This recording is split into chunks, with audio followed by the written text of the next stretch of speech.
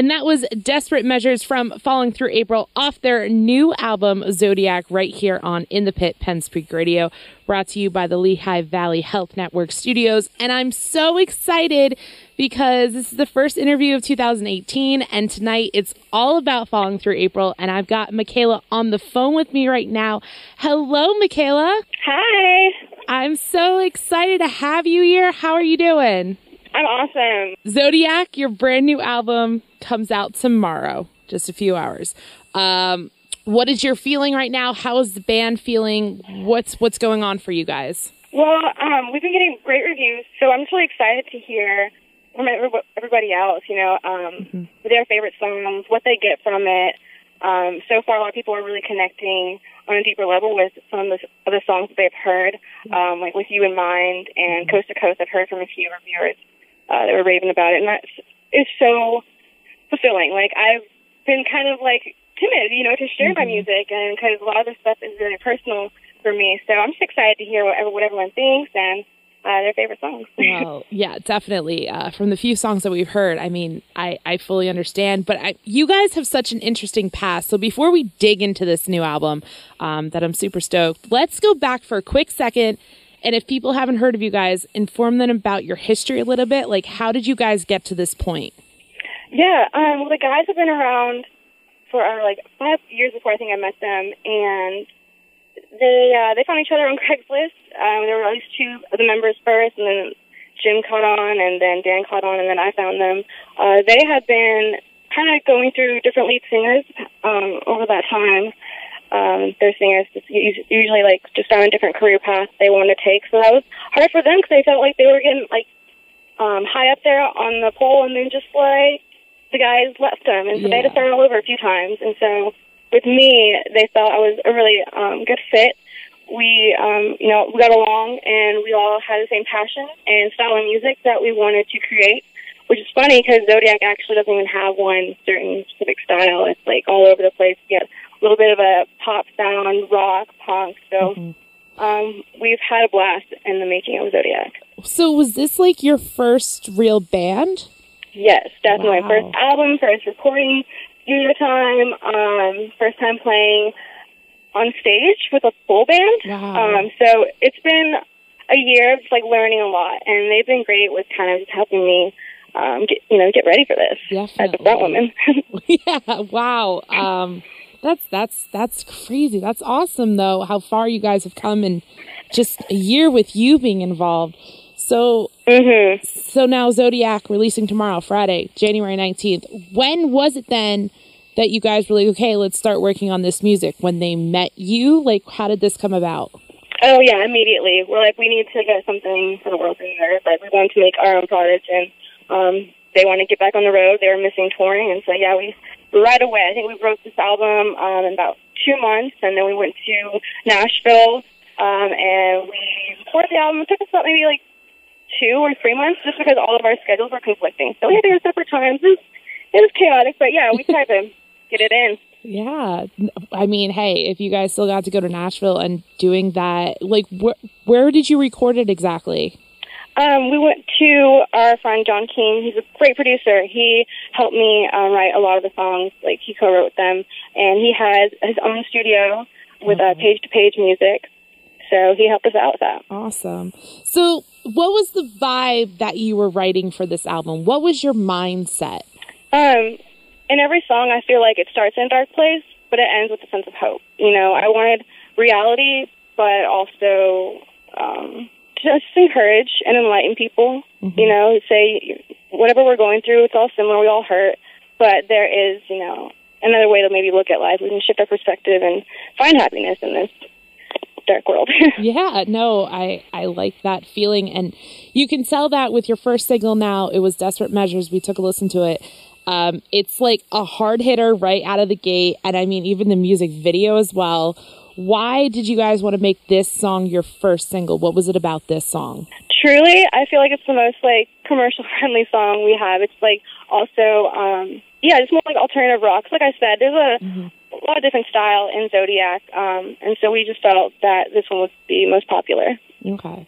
So you guys, you kind of just throughout music. It wasn't like, okay, we have to stick to a specific genre. You guys just felt, it seems like you produced what you felt was good, basically. Yeah, we just had fun with it, pretty much. We were just like, hey, if we like it, I have fun playing it, then we're going to go with it. And so there was, a few were like, should we have this on the album? But we're like, oh, but it's so much fun to play. And I think the story with some of the songs is just like a must, like for people to listen to. That's awesome.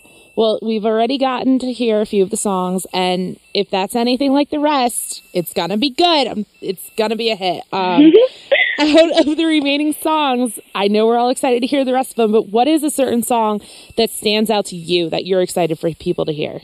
With You in Mind. It's one of the last tracks, and it's really just talking about, like I was talking about earlier, shifting your perspective and being like the present moment, rather than focusing or stressing on the past or future. It's just like, look where you are now and find joy in it. But also, it talks about when people, even like social media, kind of live this fake life or something, and people are just trying to be somebody else. Yeah. And so a lot of the songs, it's really just like soul searching, So With You in Mind is one of my favorites and strongest. So I'm really excited for people to hear that one. That's awesome. And I mean, speaking of that, how you guys, I guess, are presenting yourself on social media and through your music and stuff. Do you see a change, I guess, with hearing your songs now, like on Spotify and stuff? How does that help you guys with? I'm trying to think of the word. I can't think of the word. Like on Amazon and Pandora, like, does that changing how you guys are approaching music at all with music streaming? I wouldn't say that. We're just trying, I like with Spotify, we're able to get on like different playlists, with similar, artists. And so that's really cool it's really exciting how many listeners, and followers we're gaining just because of that alone. But with our approach of kind of like showing off our music, we're just trying to get on everything. Yeah. And, it's gain popularity. And right now we're stoked because our music video, Desperate Measures, is playing in like 23 different countries and every like Foot Locker. So awesome. It's growing. And we just keep trying to push it. Definitely. I have to ask, because I'm a huge astrology fan, why Zodiac? Like I was saying with some of the songs, for me, the theme was just kind of like finding yourself and, creating your own like fate pretty much. And I know people, follow the stars and almost just like, kind of are easily influenced, and in this world especially because of just how, just to fit in, stuff like that.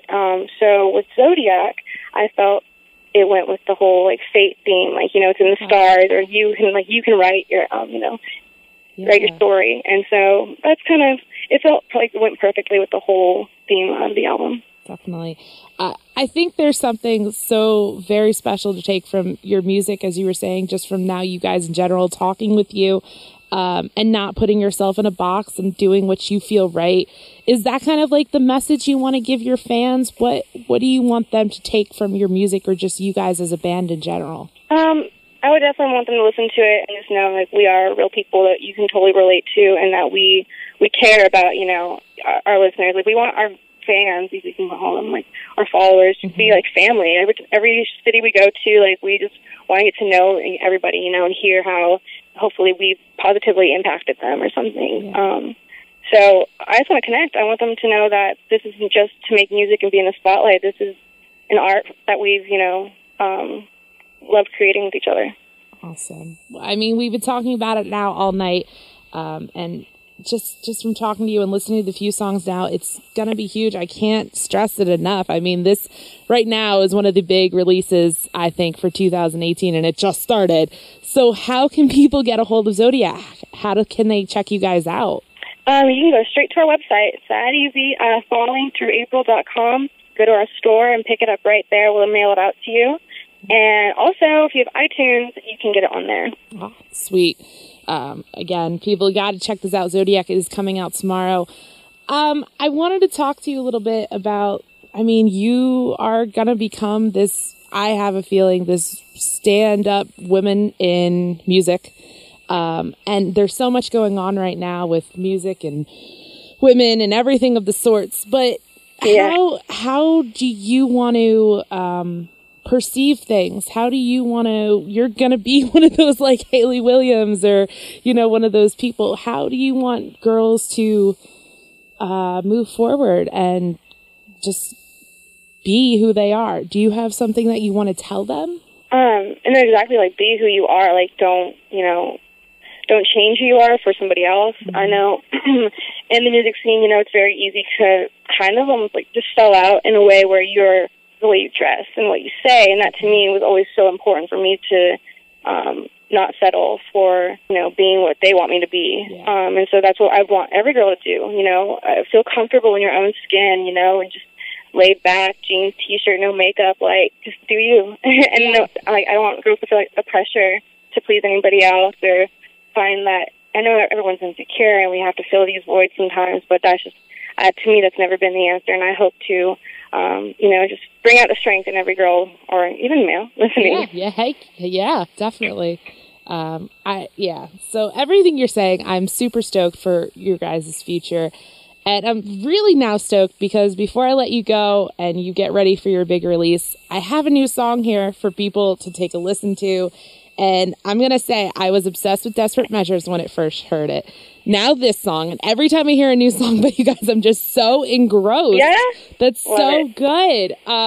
So 7 Tries. Tell me about this song. This one is about relationships, of course, and say one of you screw up, and it's forgiveness. You have to have forgiveness and give another chance. Like I have my last longest relationship.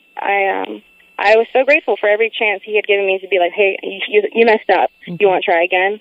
And it changed me. It helped me grow up. And I really feel like we shouldn't give up on people, even if they do something to hurt us, and just kind of look deeper than, okay, what's going on in their head and their heart that makes them this way. And so 7 Tries is about, okay, 7 shots, do it. And, 7's lucky numbers. I thought that sounds kind of cool. Yeah, it fits so well with this album between Fate and Following. It all fits so perfectly together. And I'm so excited for people to hear it for you guys. I'm so excited for people to hear this album. One more thing before I let you go, because I know you're a busy lady. Give me just your one quick view of why people should get this album.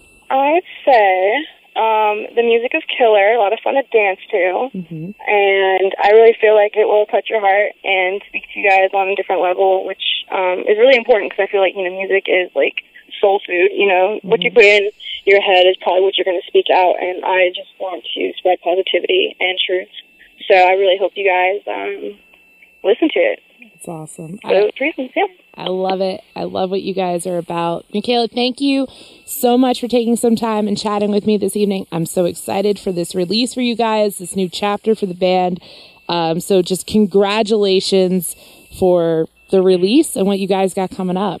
Thank you. Absolutely. Love that you're sharing it. Appreciate it. Absolutely. What does the rest of 2018 have to offer you guys? Tons of shows. We're starting booking now all around the United States for sure. Goal is in the summer to go international, but we'll see. But yeah, totally. Finally, we get to play all the songs from Zodiac, so we're super excited to start doing more gigs. So just you guys can follow us on Facebook. That's pretty much how I keep up with us. Yeah. With our calendar there, and we're on the app Bands in Town, or you can go to our website that I mentioned earlier, fallingthroughapril.com, and yeah, check out our 20. Awesome. Well, thank you again. And all right, let's let people end things with 7 Tries. So, Michaela, if you want to introduce this song, we will take a listen. All right, love it. Hey, you guys, you're listening to 7 Tries here for the first time.